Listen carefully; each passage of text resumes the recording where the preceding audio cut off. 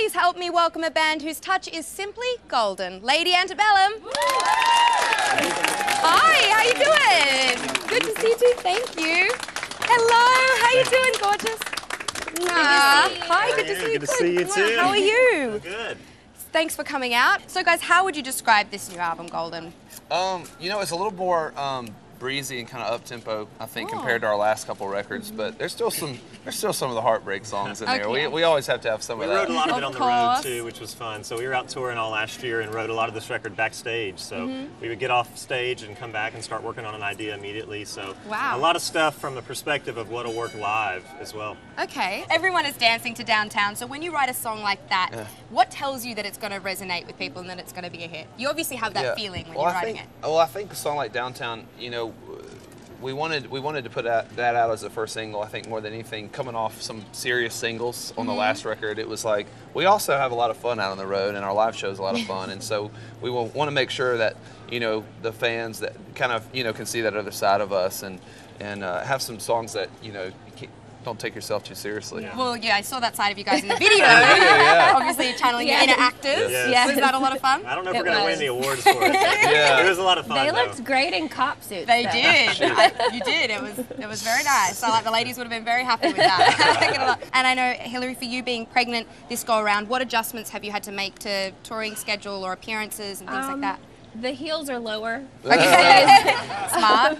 But other than that, I mean, it's just pacing out the day. You know, they can see this look in my eye when I need to like sit down for a minute. Yeah. Well, we took a break. I mean, we had to cancel some shows in the summer, but we'll make them up next year. Yeah. But basically, I'm having a little girl, and my energy level so far has been really good. So we don't have much longer until she's here, but so far so good. I also heard, and I didn't know this about you, Hillary, that you tried out for American Idol before.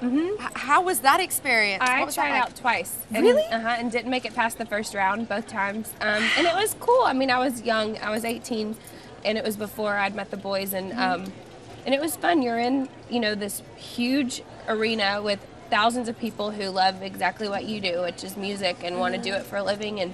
And so we actually know Cree Harrison very well because we used to play with her. She would open up shows for us in the bar that we started in Nashville when she was like 16 and 17 years old. So we're rooting for her for this season for sure. I didn't know that either. That's crazy. How great for her. Don't you think that it's kind of an amazing twist of fate, though, that didn't work out for you maybe the way that it did? Absolutely. It was. Dave and I are ecstatic. Right? Worked out great for us, yes. Thank you so much for coming out, guys. And be sure to pick up a copy of Lady Antebellum's new album, Golden, out now. And we have some for our lucky fans here at the booth. Let's give them a Thank you. Who wants it? Here we go. Thank you for watching Extra on YouTube. And for 24/7 updates on celebrity news, subscribe to our channel here, like us on Facebook here, or follow us on Twitter here. And if you want your voice heard, leave a comment below. Where? Right there.